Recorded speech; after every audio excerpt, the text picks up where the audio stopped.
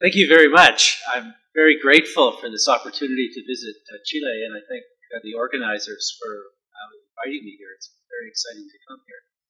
I should explain why I'm going to be talking to you about the brain. This is a philosophy conference, so why would I be talking about the brain?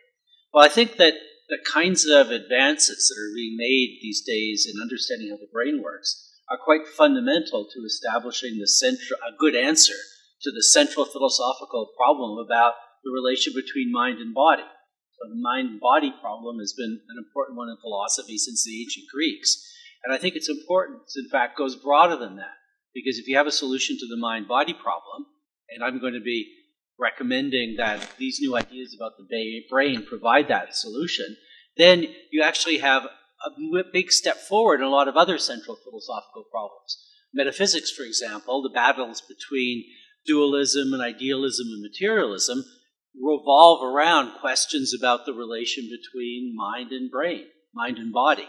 So if you have a solution there, then a lot of metaphysical problems fall into place. Similarly, a lot of epistemological questions about the nature of knowledge take on a different cast when you have a way of thinking about how the mind works and how it actually acquires knowledge.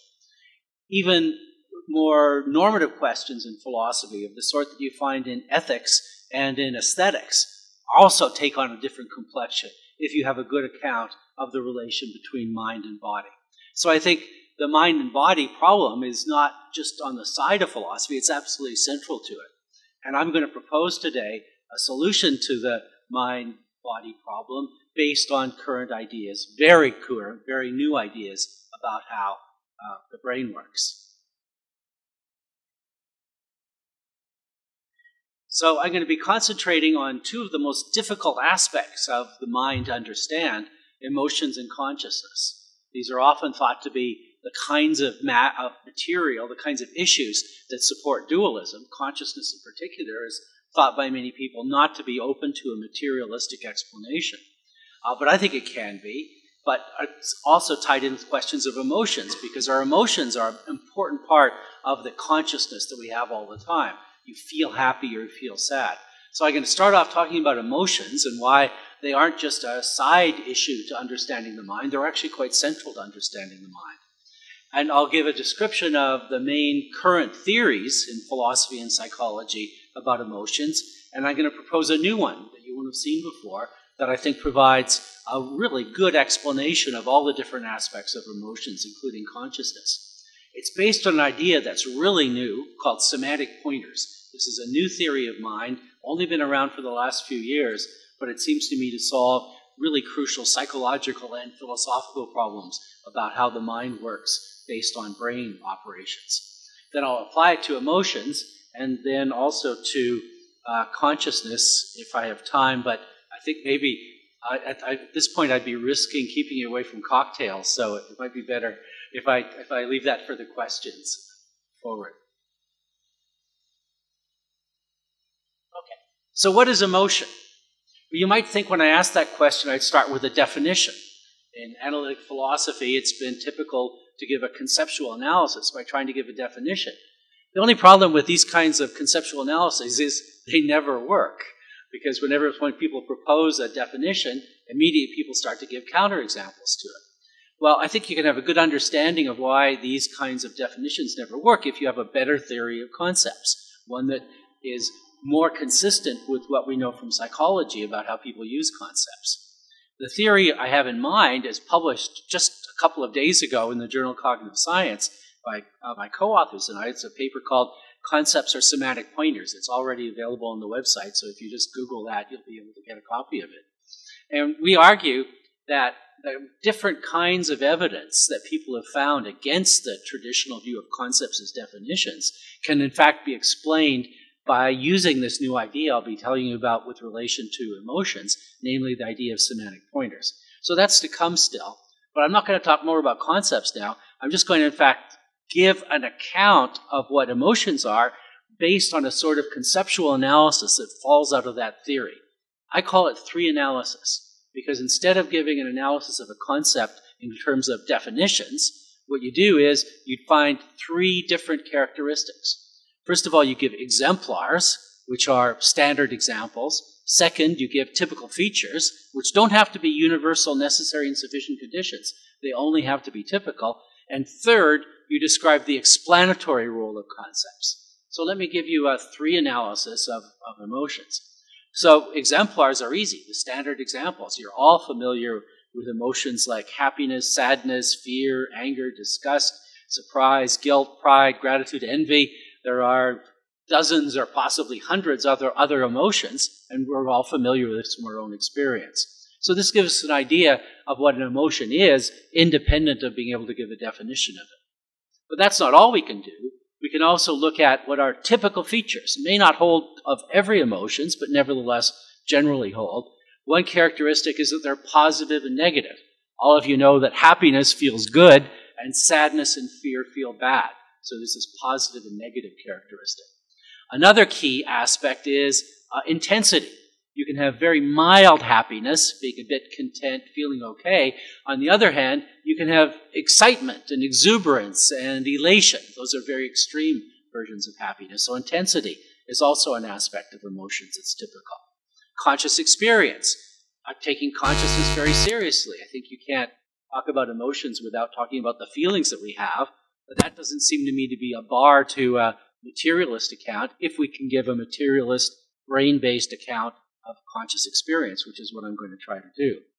And then also, another typical feature of emotions, it's not universal, but typically emotions lead to action. So that when I have decisions to make, they're very much tied to emotions. When I got an invitation to come to Chile, I thought, oh, Chile, wow! That was my emotional reaction, and so that led to action, namely saying yes and then coming here. Okay, but that's not all. There's psychological experiments that suggest that another part of concepts is they play an explanatory role. They're not just descriptive. They explain why things are happening. So what's the explanatory role of emotions? Well, it's very big, because if you ask someone, why are you feeling that way? Why are you happy today? Well, they'll say, I have an emotion. It's an emotion that provides the explanation. People's reports.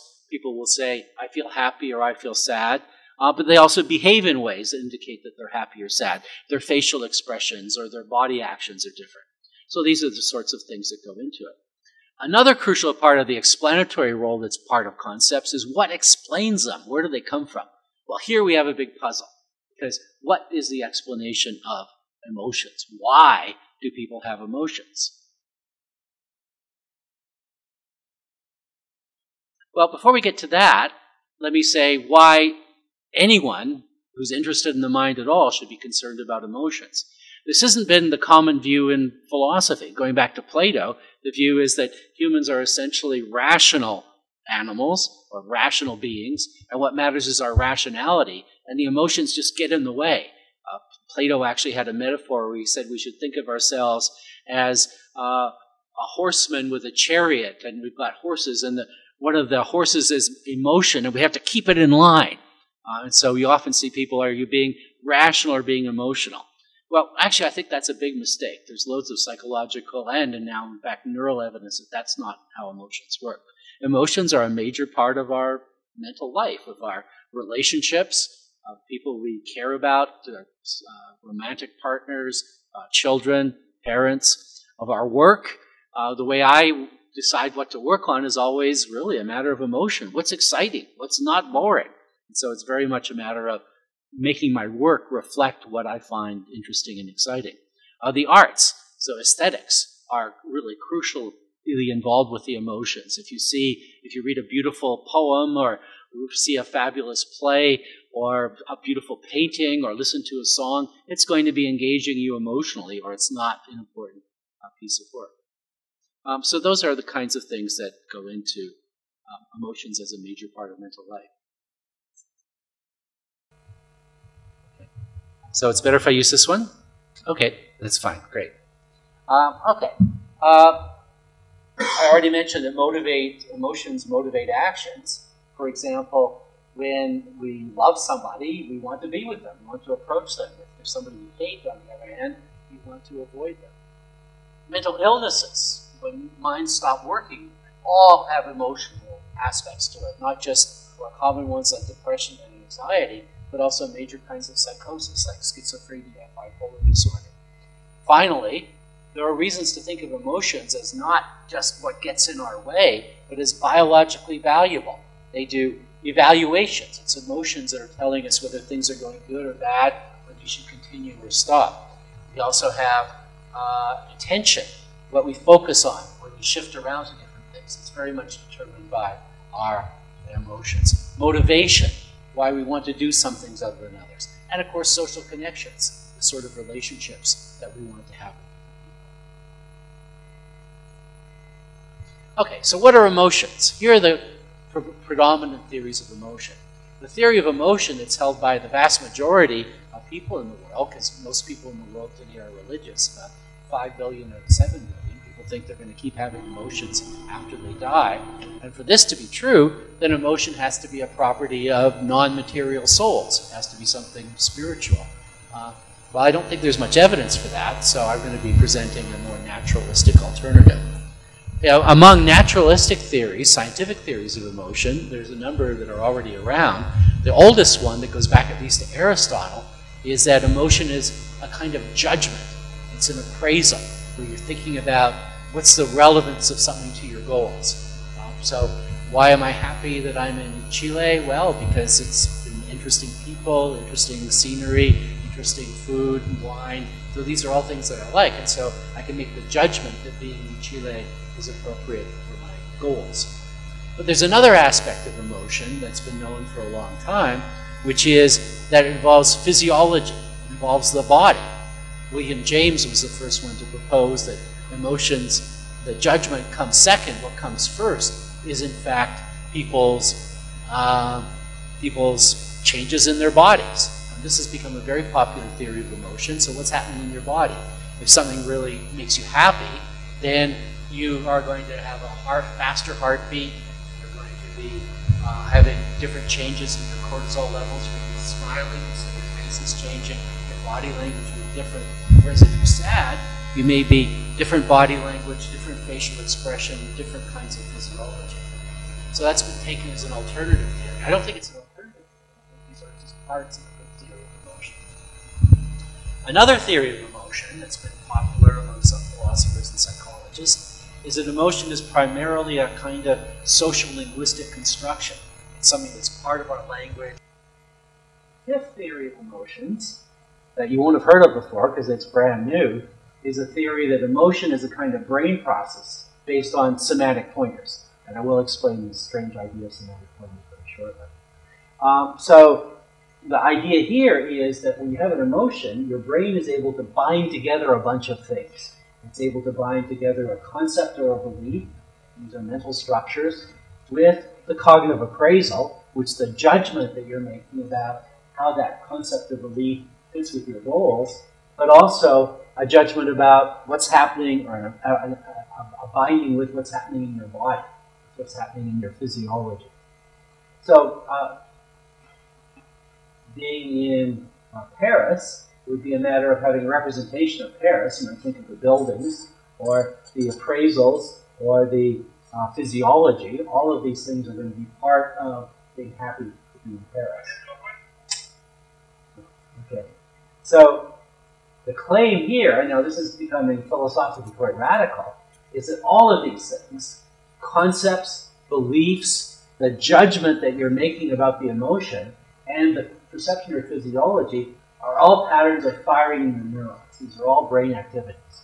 Now, that's a view that probably goes back to the ancient Greeks. Hippocrates was probably the first Greek philosopher to suggest that what goes on in the mind goes on in the brain. But now I think the evidence is starting to accumulate that this is actually true. And the way that the binding works, the binding is a crucial operation to tie these things together, to tie together the concept or belief that your emotion is about, the judgment that you're making about it, and the appraisal. These are all going to be done using a whole system of mind called the semantic pointer architecture. So how does this work? Well, I honestly think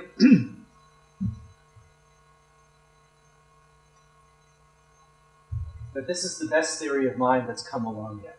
And I'm very happy that it was developed by a colleague of mine at the University of Waterloo, Chris Eliasson. That's a picture that came up in the corner. And it's really new. The first publication of the semantic pointer idea was only 2012 in the journal Science. This is the world's leading science magazine, so that's a pretty good place to start. What he reported, what he and his co-workers reported, was the largest neural network, artificial neural network computer simulation ever, where they were able to model 2.5 million artificial neurons. And they're able to show that using this new idea of mind, they're able to handle quite a wide variety of mental processes. And so their computer simulations are able to do things like recognize numbers, tell the difference between a 3 and a 6, for example. It's also able to do some complex inferences about those representations. It's also able to control a robotic arm. So it's able to act in the world. The best source of this idea, though, is Chris's big book, How to Build a Brain, which I think is the best book in philosophy and psychology of mind in the last couple of decades. So it's got an incredibly rich view of how the mind works based on these neural ideas. But let me put it in a broader context. So people have been trying for a long time in cognitive science, going back to the 50s, to understand how the mind works. The approach that became popular in the 1950s, and is still popular today, is the idea that intelligence results from the processing of physical symbols. Now, this view is very natural for philosophers. If your background's in logic or a language, you can think of symbols as things that we can process. And this idea got absorbed into traditional artificial intelligence through the work of Herbert Simon and other people. So that's a natural, almost commonsensical way of thinking about where our intelligence comes from. It comes from our ability to process symbols. But in the 1980s, an alternative way of thinking about the mind and the brain came about, called connectionism or parallel distributed processing, or PDP, that says that no, that's wrong. Our intelligence isn't the result of our ability to manipulate symbols. It's mostly the result of the way in which we can use brain structures that are much smaller than symbols. They're some symbolic. They're neural representations operating with representations that are distributed. So the idea of distributed representation is really new. Instead of thinking of representation as something like a word, we think of a representation as something that can be operating in millions or billions of neurons. And so your concept of chicken, for example, is distributed across these millions of neurons. And this has been a very popular way of thinking about how the mind works in cognitive science since the 80s. And most recently, it's become enormously influential in artificial intelligence as well. For a long time, people in artificial intelligence looked down their noses at ideas about parallel distributed processing or these kinds of subsymbolic processes. But the most recent major advances in artificial intelligence have come through the work of what's called deep learning. Now, deep learning is a development of these ideas, and it's being used now by Apple and by Facebook and by Google in all of their most successful techniques for recognizing faces and for doing voice recognition. So if you use your iPhone or your Android phone and you use voice recognition, that's using deep learning, which is all based on these ideas from the 80s. So we seem to have a division here. Are we really symbol processors or something symbolic? Well, I never thought that these were alternatives. I thought there ought to be a way of putting it together that I didn't know how to do it. But Chris really figured out how to do it. He figured out a way of thinking of how our brain, millions or billions of neurons processing things together, can in fact do symbolic processes as well, to do the sorts of things that logic makes familiar, logical reasoning as well. And the key to it is this idea of semantics. Okay, so let me start to tell you how it works. Well, to understand semantic pointers, there are two key issues you need. One is representation and one is binding. Now, for most of you, a representation is going to be something like a word or a picture. And there's a picture that shows the exit. So that's a representation, it's a thing. But what you get from neural networks is a different way of thinking of a representation, not as a thing, but as a process. It's something that's done not by one neuron, it's done by millions of neurons working together. So this idea of representation has actually been around since Donald Hebb, the Canadian psychologist, talked about it back in the 1940s. But it's new still to most people in philosophy and psychology. The idea is a representation isn't a thing, it's a pattern of firing in a population of neurons. Okay, but that just gives us very simple representations. How do we get more complicated representations? How do we go from chicken to chicken sandwich? We have to be able to put together a representation of chicken and sandwich. Well, that requires another neural process called binding. Binding is what takes place when you've got different representations and then you put them together into something more complicated. Easy to do in language, because we can make complicated sentences like, chicken sandwich tastes good. Well, that's all binding. But how does the brain do it? Well, there are two theories of binding currently in neuroscience. One is that binding takes place because you can get a kind of coordination, temporal coordination of the different neurons. So you could have a whole bunch of neurons for chicken and a bunch of neurons for sandwich, and what happens when you put them together is you get those two groups of neurons firing together. But there's limitations to that. Chris Elias-Smith has been working with a different theory of binding called convolution. It's a way in which neural populations can actually become twisted together. They can be convolved. Now, I don't have time to explain to you the mathematics for that. It's quite tricky. So let me just give you a simple metaphor. You can think of these neural populations not as just becoming synchronized, but actually becoming braided together. They get combined or woven together into a new representation. And what Chris Elias-Smith was able to show is that neural populations can do this kind of braiding, can do this kind of convolution. So you can get the capacity of our brains with these very simple neurons to make representations, but then make more and more complicated representations by binding using this convolution operator. So this is what really can make for full level intelligence as well as complex emotions, because you can get not just bindings, but also bindings of bindings of bindings that can be recursive.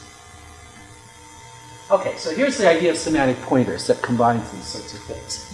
So Chris's idea is we want to be able to show how we can get meaning out of neural processes, out of physical processes. And there's two kinds of meaning that operate thanks to the semantic pointers. One Chris calls shallow, which gets you symbol-like relations to the world and to other representations. So this is the relation of, say, chicken to leg, with different kinds of words that can be associated with each other. But a deeper meaning that ties it closer to the world, to our perceptual processes, comes from being able to take these semantic pointers and relate them to our perceptions, to what we see and smell and hear and taste, but also to our motor operations. I don't think I've ever done anything. Oh, I picked up a dead chicken. So you pick up a dead chicken. Maybe if you have a live chicken, you grab it by the neck or something like that. But also could be partly emotional information, whether you like chicken or whether you dislike chickens. These are all can be part of it.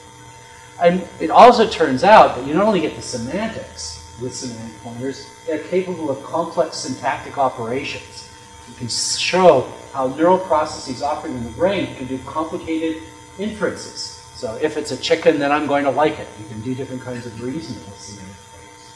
But you also, because you've got the aspect of emotions tied in, you can also get the practical part, the pragmatic part. So usually in logic and in computers and in linguistics, the way it operates by doing syntax first, and then you try to build semantics on top of that, and then you try maybe get around to practical matters like goals and context, get to pragmatics later on. But that's not how the brain works. The brain can do syntax, semantics, and pragmatics all at once, all integrated with each other. How does it do that? Well, I think semantic pointers is the first plausible explanation of how it can have these kinds of amazing capacities. Okay, so what does it look like? When Chris explains semantic pointers, he usually does it in mathematics, but I'm just going to show you some pictures. So think of what's going on in this picture as a bunch of neurons. So here, for sensory experience, this could be what you're seeing or hearing or smelling. This here, it looks like 6 neurons. Think of it as 6,000 or 6 million neurons. So you've got sensory processes generating representations in thousands of neurons. But you've also got representations that are connected with what you do with your body. These are the motor neurons. Again, 6,000 or 6 million of them. Also emotions. Emotions, what we'll get to soon, are binding things together in different ways. And also, if you're a human being, as opposed to other animals, we've got language as well. So you can have the verbal representation, such as the word chicken. What goes into the semantic pointer, by means of binding, is you can combine all these different kinds of representations into something that's more complete, and that's what the semantic pointer is. It's the result of taking a bunch of neural representations and then combining it into something that's more complicated. But the great thing about semantic pointers is you not only make them, you can do things with them. And you can do things with them that are symbolic, but also things that are capable of getting back the sensory motor information that went into them. So the semantic pointers can be used for making inferences, connecting up with other symbols, but they can also retain the connection to our sense experience because they can be unpacked or decompressed. You could think of them as like a music file that has been very much compressed, but then you can play it on your speakers in order to get back the material. And so you can unpack them to get the whole thing. So you haven't lost the crucial sensory motor and emotional information that you're making. Here's another crucial process, a crucial mechanism that's important for working with semantic pointers. And this one turns out to be really important for consciousness. Because in order to figure out what we're conscious of, we need a notion of competition. There's lots of different things going on in our minds all the time. But in order to have consciousness of some things rather than others, we need a kind of competition. And the competition is performed by a matter of recurrent connections. So the different semantic pointers are the result of binding a lot of different information. And so in order to be able to figure out what is worth being conscious of, you need to have a kind of competition. And we figured out in a paper on consciousness how to do that kind of competition. Okay, so now what are emotions? Well, emotions are semantic pointers.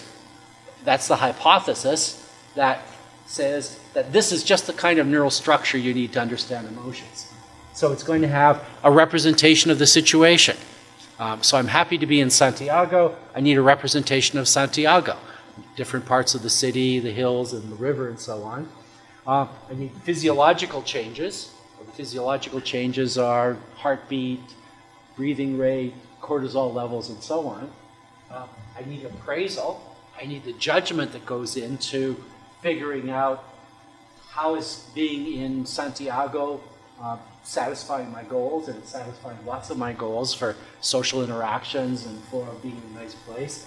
And also, in the case of humans, a representation of self. And so it's me who's having the emotion, and of course I've got a rich representation of myself. So the idea here is we don't have to suppose that these are competing theories of emotion, because the brain is able to take these different kinds of aspects and combine them all together up into one semantic pointer that's going to be the pattern of neural firing that explains happiness or sadness or other emotions. Let me give you a specific example. So sadness. Suppose you're sad about something. I've got a good friend whose cat is really sick. And so she's sad that her cat is sick. What goes into that? Well, it's a representation of the situation. She's attached to her cat, and it makes her feel, well, so that's the representation of the cat, and the cat is ill. There's an appraisal. So after the cat dies, then the relationship will be over with the cat.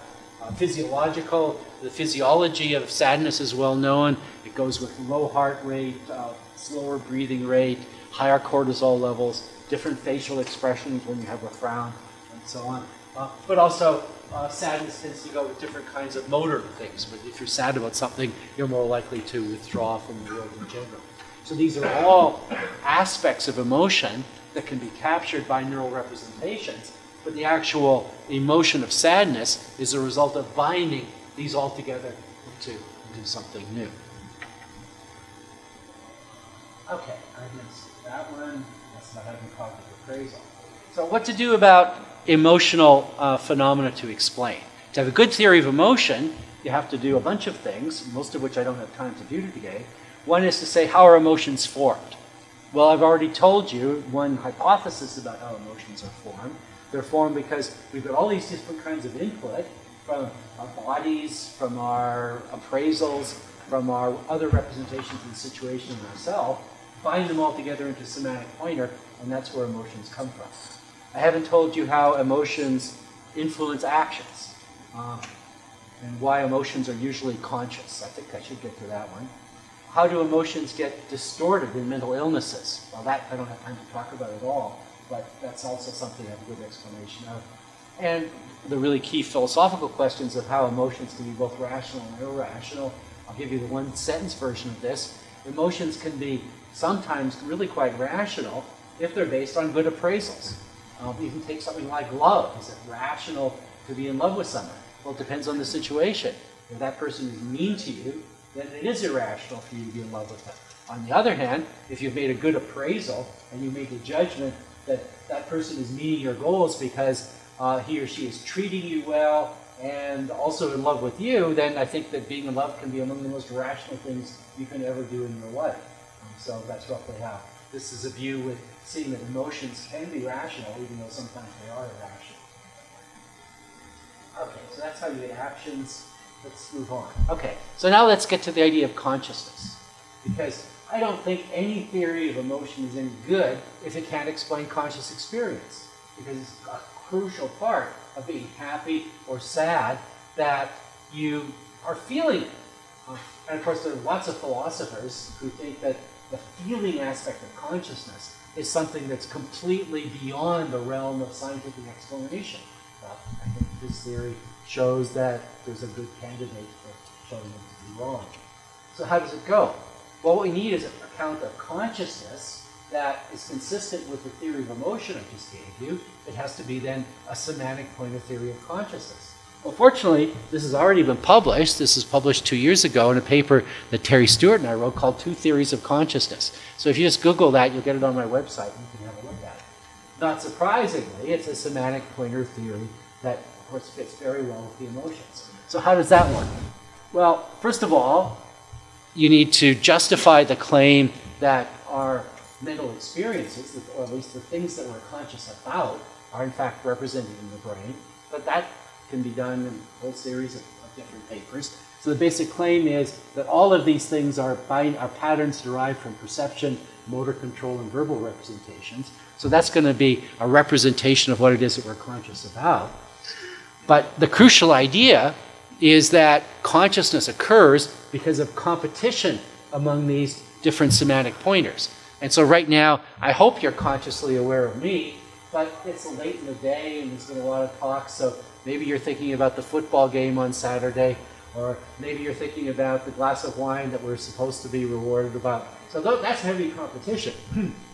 So what you're actually conscious of is going to depend on what's winning that competition. Where a competition is now hypothetically to be viewed as between the different semantic pointers.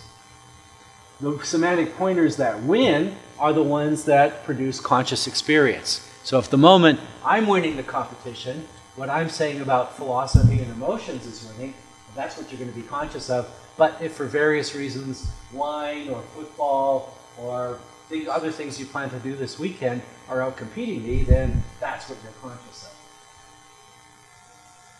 So is this theory of consciousness any good?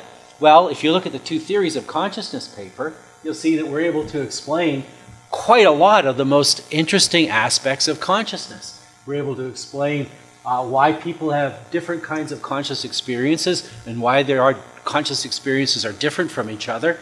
Why happiness is different from sadness, for example. It's because they're different semantic pointers. They involve different kinds of neural representations and different kinds of bindings.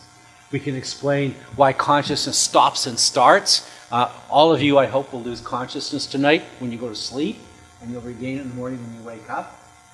We can explain shifts in consciousness of how you can go from thinking about me to thinking about football or wine or your cat, depending on what wins the competition.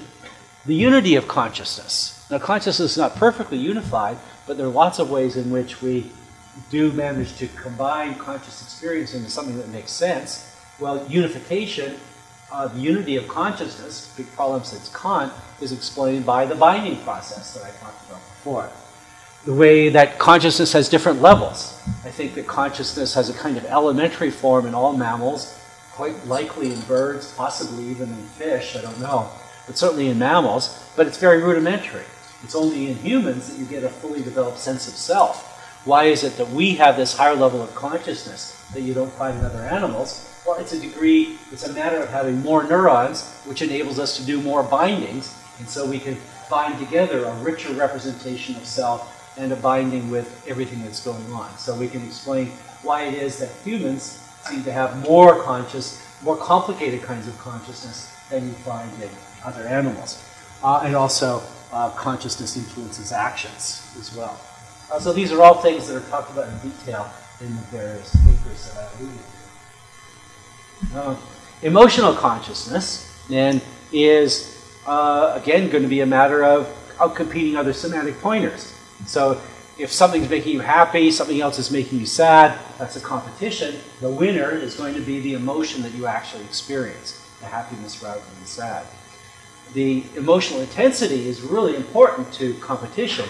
I think a big part of what brings things to consciousness in general is, in fact, emotion. It's not the only thing, because there can be other salient aspects of different kinds of representations. But emotions is a big part of determining what, in fact, does bring the competition in one direction rather than another. And action.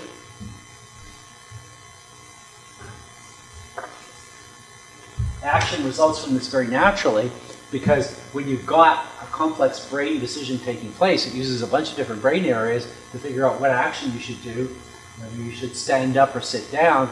These are things that are affected by, again, the competition among semantic pointers. So here, I've been using these ideas very metaphorically, competition, semantic pointers, but these are all ideas that can be worked out in great mathematical detail so that they can be run in computer programs, and you can actually see that a computer program can behave in some of the ways that involve forming a representation and performing the competition. So don't be misled by my very metaphorical, loose presentation here. This can all be expressed in a way that shows that these are, in fact, mechanisms for operating with emotions and consciousness. Okay, I'm going to skip talking the hard problem of consciousness, because I've told that we do need to get to the refreshments. I'll be happy to come back to that in the questions if you like. So let me sum it all up. I've given you a very quick guide to how it is that we can think of emotions and consciousness in really a way that supports a solution to the mind-body problem, and it's a materialist solution. It says that we can understand mind in terms of brain processes. That means we need to be able to explain all mental processes in terms of brain processes, but I actually think that the semantic pointer hypothesis allows us to do that. The book that I just finished a draft of is called Mind Brain, and it shows how semantic pointers can be applied systematically to perception, to imagery, to creativity, to language, not just emotions and consciousness, what I've talked about today. But I think it really is a basis for saying that we do have now good reason, not for saying just vaguely that the mind is the brain, but rather for saying that the mind is the brain working with these particular kinds of mechanisms, justifying that identity. And what are the mechanisms? Well, they're neural representation, finding semantic pointers, and competition. Once you do that, you can see ways in which semantic pointers integrate in other theories of emotion that have been around. It doesn't integrate the dualist theory, it provides an alternative to it, but it provides a way of thinking how appraisal theories of emotion can go together with physiological theories of emotion, and even social construction theories of emotion, because language can play a big part in the appraisal process and the more worked out theory that we've developed. Finally, the general conclusion I want to draw from this, and I'm sure you're going to have lots of objections, is that now, for the first time, by working out the details of a plausible mechanism for emotions and consciousness, that based on ideas about neural representation and binding, for the first time, we have a good basis for making the very strong identity claim that emotions and consciousness are brain processes. Thank you.